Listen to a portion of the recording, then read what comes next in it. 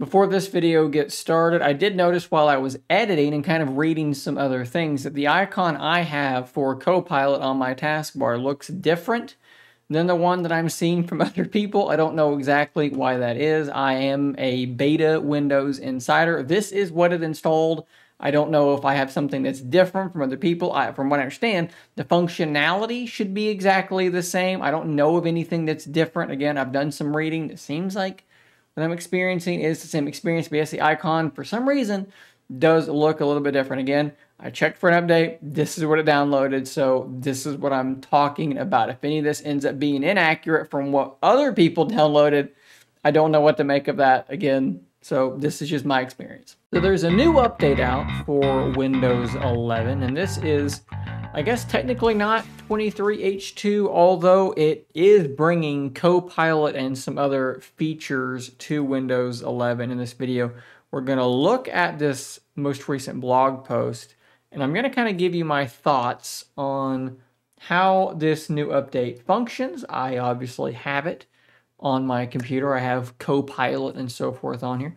So we're going to take a look at some of these things in real time and talk about if I think that they're actually worth any hype. The first thing we're looking at is Copilot, and it is this thing that will slide out on the right side of your screen, and you can do several different things with it. As you see here, you can summarize a page, compose an email, and then change some settings on your computer. Now, at first, this sounded fairly interesting to me. However, the more that I'm messing around with it, the less interesting I feel like it might be. So let's take a look at it here. We're just on my desktop, and you can see the Copilot icon. We're going to click on that. I'm actually in my settings, so that's not what that's normally going to look like. It's going to look like that. Okay, so what can you do from here? Well, they mentioned several different things. The first of which is summarizing a web page. So let's try that, and you may actually notice something about what I'm about to do, and you may know why this is probably not going to work. Summarize this page. Boom. Okay, let's hit enter. And what's going to happen here is it's not going to work, and that's because we are in Google Chrome. We are not in Microsoft's Edge browser. I've not paid super close attention to this stuff, but I was kind of under the assumption that something like this going to summarize what's on your screen would just be looking at what's on your screen, kind of like what Google has done with some of their Google Assistant stuff, where you can actually have it use the screen as the context for what's going on. This is stuff that they're still rolling out and still working on, but it's something that's there. That is not what's happening here. In fact, not only is it not working, it's actually working in a really weird way. It's trying to summarize itself, it appears. It's trying to tell me what Copilot is instead of summarizing the web page that I am on. Okay, you can stop. That's fine. You've done more than enough. So at least right now, you would need to open up this web page in Edge, and we'll go ahead and let that run again to get this to work correctly, but that is a little redundant to me because Edge already has the Bing chat bar in it already. It is continuing to just summarize itself. Let's start fresh. All right, we're going to start fresh. We're going to close it out. We're going to bring it back up again. We're going to try it again because I swear this is supposed to work. Now it says search in your active Microsoft Edge tab. So this might actually, there we go. This is actually working. But again, what I was going to say is we already have this built into Edge. So why do I need this if this is here and this only works in Microsoft Edge? The other way that you could use it would be like this. You could copy that URL and then send it, and then you could say explain it, and it should do the same sort of thing at that point. So like an additional step there. Of course, you could also just directly copy some text, send it into Copilot, and have it summarize it or do any manner of things directly from that. And there's other things you could do with this sort of text as well, like solving equations even is a possibility. Having it create a table based on some text, some data that is there on the screen. So there's several things you can do, but you're going to have to manually copy that information and put it into Copilot. It's not going to be able to universally just look at this screen and do that for you. And I've got to be honest, some of that stuff is actually really impressive. It's something you're going to have to get into the flow of using, remembering that that Copilot is there. And then you also have to consider, how often do you need those tasks to be done? It's one of these things that when I see the demos, I'm like, that is really, really cool. But then when I have it here, I don't know how often I'm going to do any of those things. I guess that remains to be seen as more time goes on. It is very impressive. It is a little bit more manual than I would like it to be, and it may be something that I forget exists. Maybe you're different. Now, as for the other stuff, composing an email to your daughter's new teacher, changing settings, things like that. I mean, I guess that stuff's fine. Like, we can do snap a window. That took a really long time just to do that. Like, why would you want to do that? Why, dark mode, these sorts of things, like, why would you want to do it that way?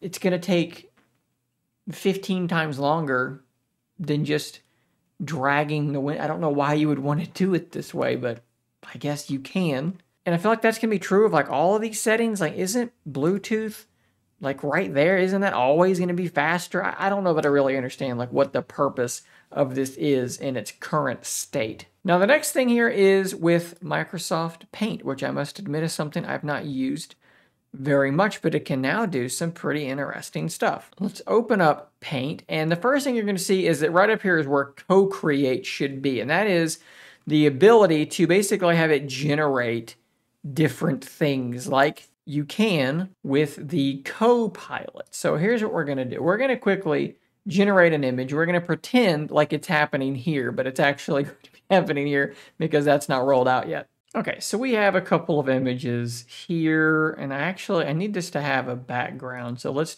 change the background because I'm going to try to remove the background. This is one of the coolest things about Paint that they have added, the ability to quickly pop out a background. I actually use a website called remove.bg to do this all the time for my thumbnails.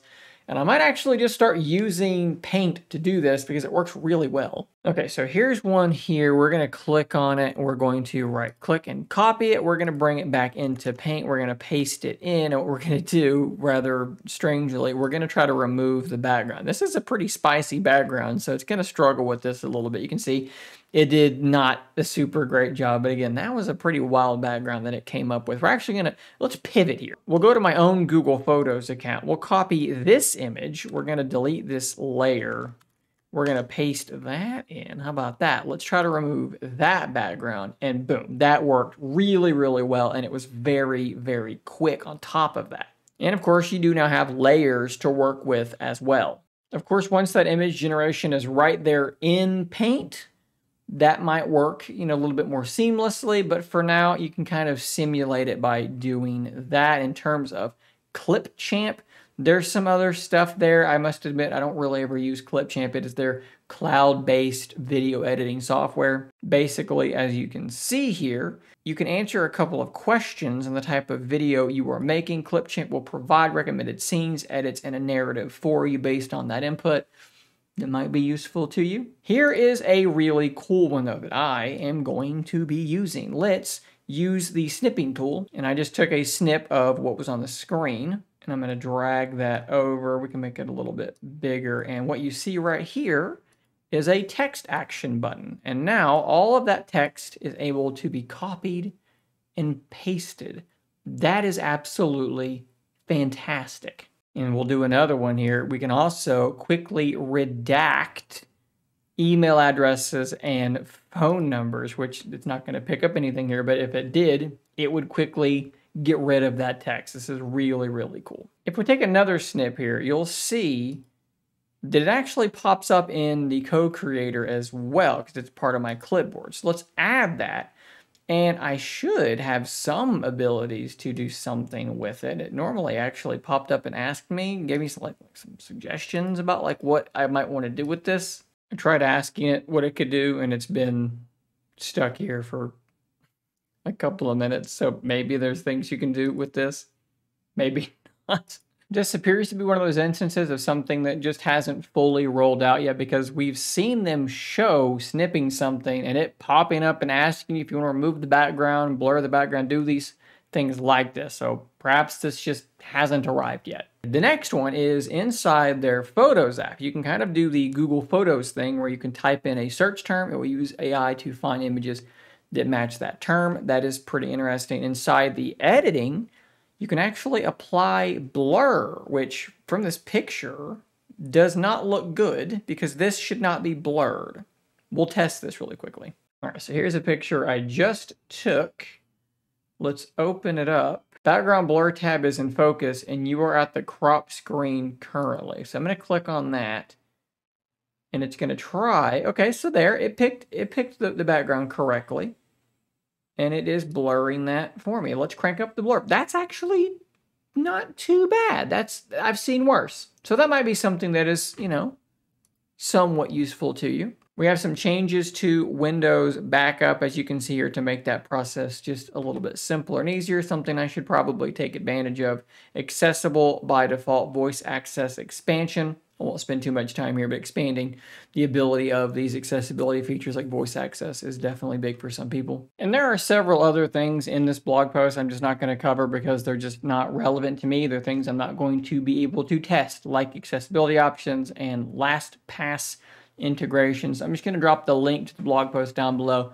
You can check those out. But in terms of the other things that are in this release, things I was excited about, Copilot is just not really doing a whole lot for me right now, because right now it's basically just what we had in the Edge browser placed on your desktop. It just slides out, but it's the exact same functionality, which some of it is fairly cool, but I don't find myself really using it. Now, of course, we've seen other demos of it being integrated into other Microsoft applications, 365 and things like that, using it to generate tables and headers. And there's lots of potentially really exciting stuff that's going to come down the line.